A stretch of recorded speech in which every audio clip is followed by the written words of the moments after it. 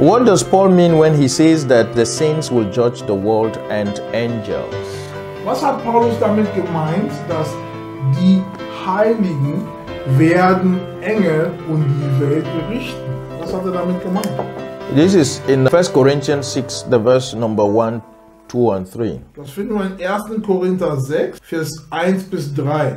Paul says, dare any of you having a matter against another go to law before the unjust and not before the saints. Bringt es jemand von euch, der einen Rechtsstreit mit dem anderen hat, über sich vor den Ungerechten zu streiten und nicht vor den Heiligen? The verse 2 says, do ye not know that the saints shall judge the world? Vers 2, oder wisst ihr nicht, dass die Heiligen die Welt richten werden? And if the world shall be judged by you, are you unworthy to judge the smallest matters? Und wenn durch euch die Welt gerichtet wird, seid ihr dann nicht würdig, über die geringsten Dinge zu richten? We're talking about judgment. Also hier geht es Urteil.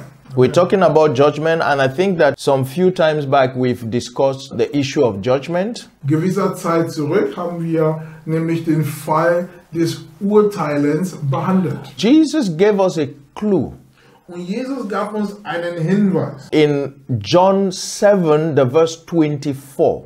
Nämlich in Johannes 7, Vers 24. He said, judge not according to appearance. Und da hieß es, urteilt nicht nach dem Anschein, but judge righteous judgment. Sondern richtet, und zwar gerechtes Richten, beziehungsweise gerechtes Urteil. So here Jesus actually make a contrast. Und hier hat Jesus einen Kontrast dargestellt. And he says that, look, there is a judgment according to what appears. Es gibt ein Urteil entsprechend dem Anschein.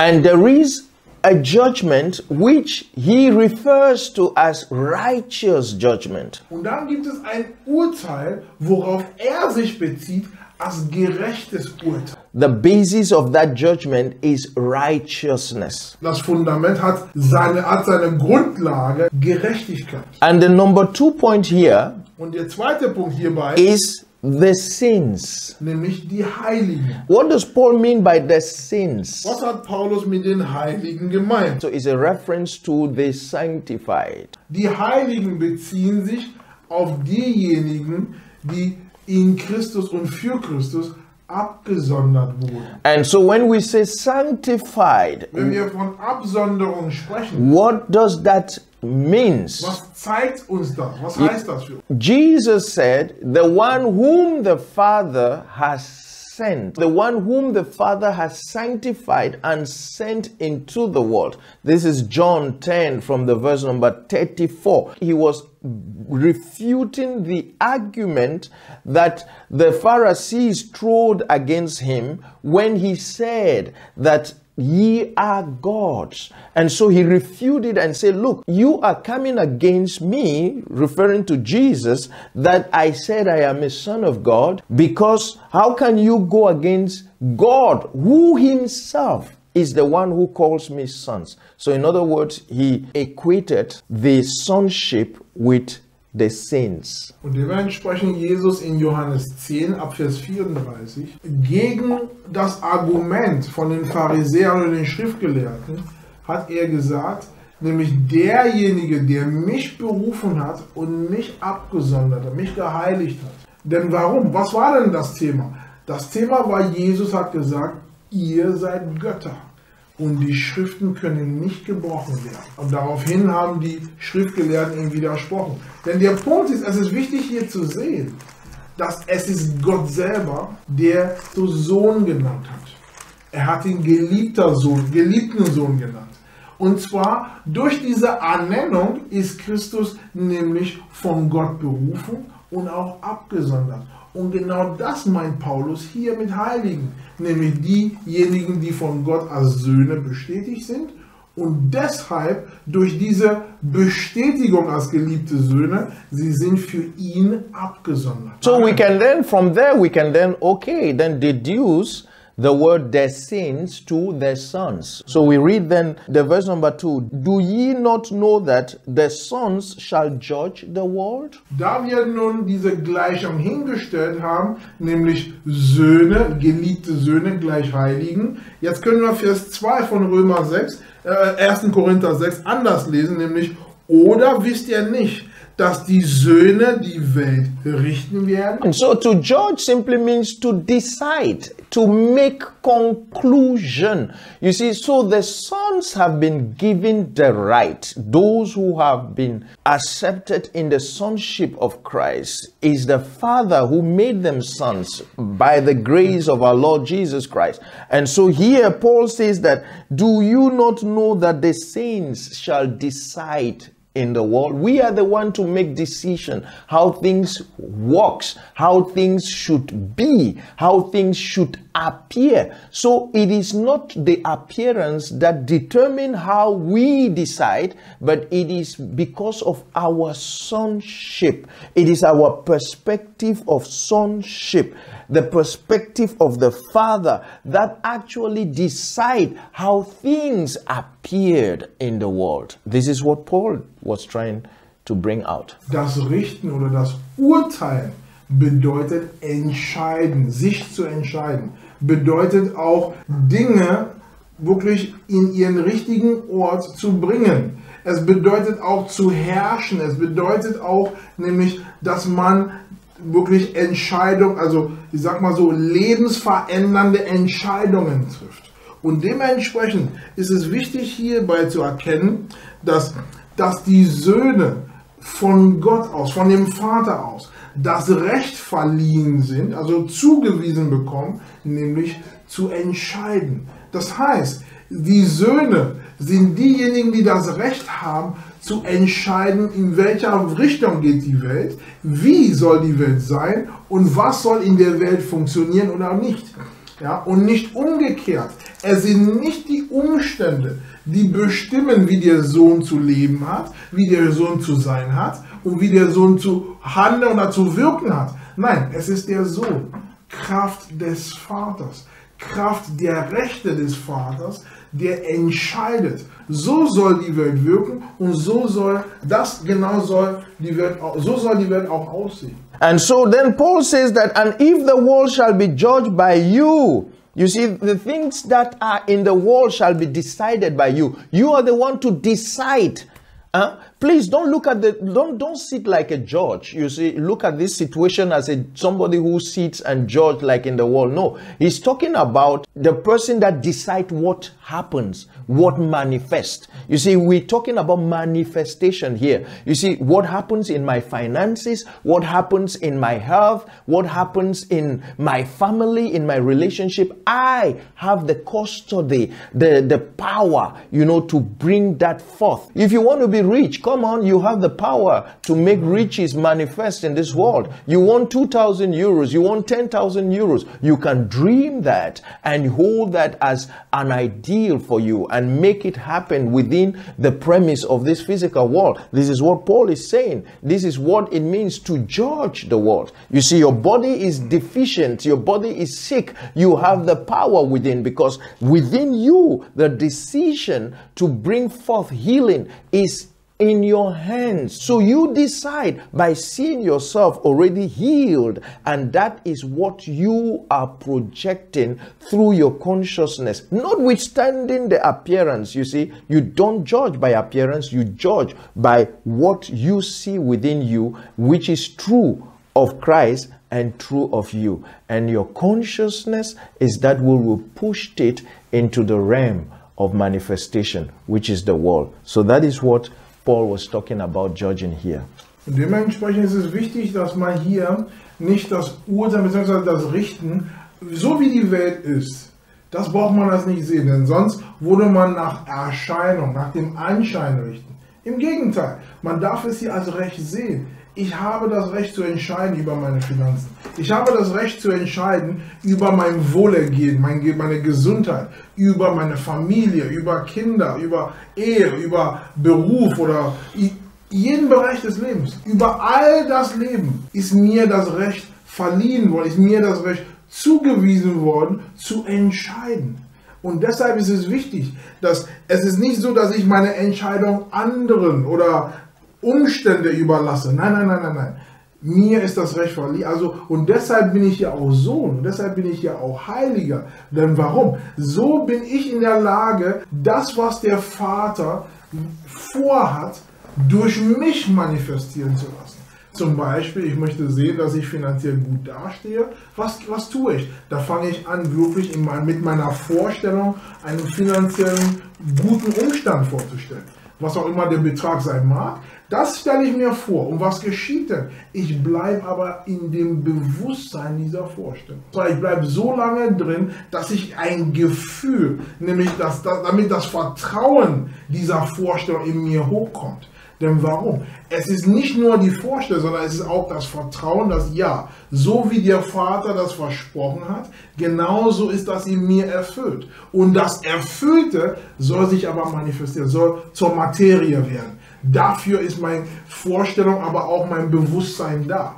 Und deshalb überlasse nicht die Dinge, so wie es hier steht, man soll die Dinge nicht einfach der Welt oder ich sag mal so den Umstand oder dass man sagt, Mensch, es ist ja egal, was geschehen wird.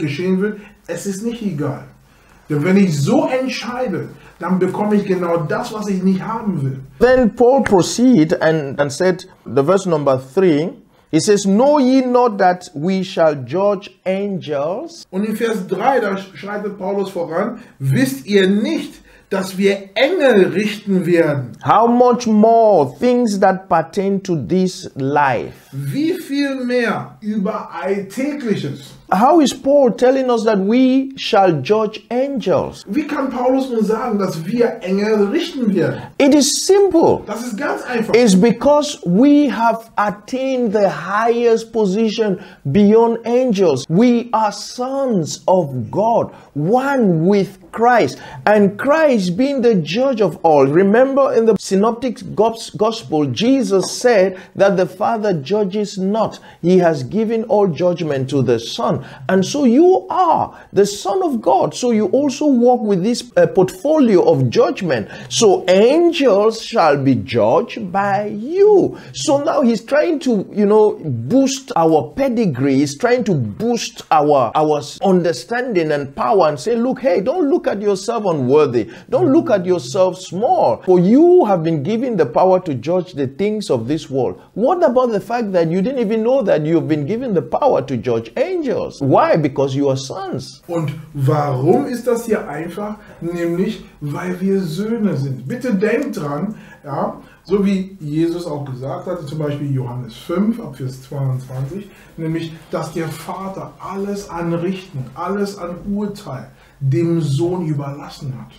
Das heißt, so wie Jesus Herr über alles ist und über alles richtet und er hat alles in sich zusammengefasst, genauso hat uns in Christus der Vater, nämlich er hat uns dieses Recht verliehen, zu entscheiden über Engel. Denn warum? Als Söhne, als abgesondert, als Heilige Gottes, wir wurden höher gestellt als die Engel.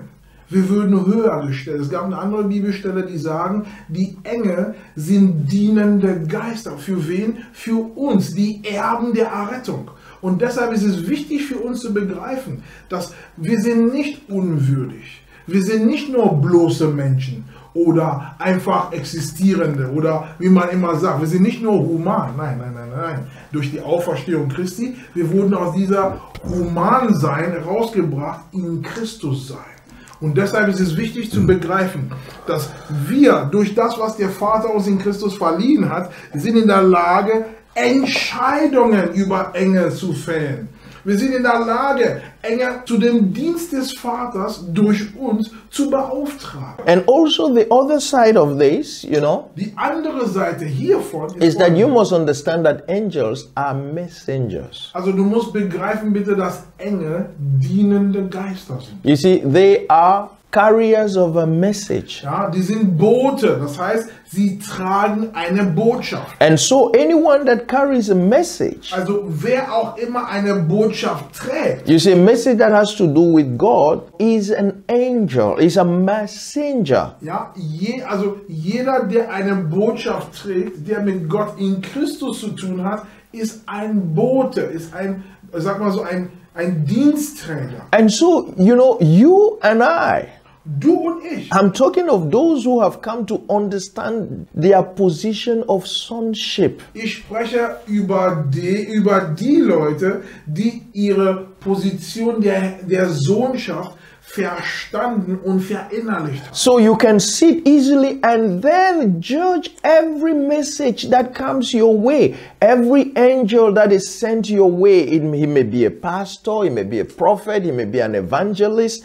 Whoever, when he comes with a message, there is one thing that you need to sit assured, is that, is this person pointing to your salvation outside of you? Is he pointing to that which you need to do in order for you to be someone, in order for you to attain unto the blessings of God and enter into the benefits of God's promises unto you? That is what the questions you will always ask. If that is the case, then of course your judgment must be that of rejection. You have to reject it because that is not a message for you. Amen. Because you are a son of God. And so every angels that comes your way is to minister to you, is your servant. Jesus said, I came that I may serve. And so today I am serving you. I'm not, as a pastor, I'm serving you. I'm not demanding from you to serve me. And this likewise should be the attitude of every true child of God. We are in the ministry of serving one another in love. You see, carrying the burdens of one another. And this is what Paul is trying to say. Look, we are going to judge angels. You know, remember also in the book of Galatians 1, when Paul says that if anyone, even an angel from heaven, come with another gospel, let him be an anathema, a curse. You see, so Paul there was judging. He was actually judging anyone that will come with another gospel. Let it be a curse. So you also, without any fear, anyone that comes against your sonship, that should be rejected. Da nun enge Boten sind, also Menschen, da nun enge Diensträger sind, Träger der Botschaft sind. Das heißt, ein Prophet, ein Apostel, ein Evangelist, ein Pastor, ein Lehrer kann kommen, und zwar in diesen Engelgestalt. Sie können kommen mit einer Botschaft. Nur hierbei steht es, du darfst sie richten, du darfst entscheiden, du darfst urteilen über sie. Ja? Wie soll das denn aussehen? Nehmen wir mal an, jemand kommt mit einer bestimmten Botschaft. Und in dieser Botschaft, da heißt es, dass deine Errettung hängt davon ab, wie viel Eigenmühe, wie viel Leistung du bringst. Da hast du diese Botschaft und dieser Träger dieser Botschaft abzulehnen. Das ist deine Entscheidung. Dir steht es zu sagen, nee. Denn warum? Ich bin in Christus Sohn. Ich bin in Christus abgesondert. Meine Beziehung mit Christus ist eins. Und nicht, dass ich etwas tun muss, um gerettet zu sein. Christus hat alles vollbracht, um meine Errettung zu sichern. Und deswegen ist es wichtig, dass man hierbei wirklich aktiv ist, dass man wirklich hellwach ist. Ja, dass man hört, okay, wer trägt welche Botschaft. Und wenn die Botschaft nicht über deine Einheit mit Christus ist, wenn die Botschaft nicht über deine Sohnschaft, nicht deine innere Beziehung mit Christus hervorhebt, die darfst du ablehnen. Und auch den Träger oder die Trägerin dazu. Auch wichtig ist das, was Paulus in Galater 1 gesagt hat. Auch wenn ein Engel aus dem Himmel kommt und überliefert ein anderes Evangelium, eine Pseudonachricht, etwas, was anders ist als das, was Jesus in seiner Person und in seinem Werk vollbracht hat. Diese Person ist verflucht. Da hat Paulus ganz deutlich seine Sohnschaft, sprich sein Recht zu urteilen, zu richten, eingesetzt. Und das sagt er zweimal. Und deshalb ist es wichtig, fühle dich stark. Du brauchst keine Angst haben. Fühle dich gewiss und fühle dich gesichert. Denn warum? Dir ist aus Liebe das Recht verliehen worden, Sohn zu sein und auch zu prüfen, ist das, was zu mir kommt, ist es entsprechend dem, wer ich bin in Christus. Wenn nicht, gleich ablehnen.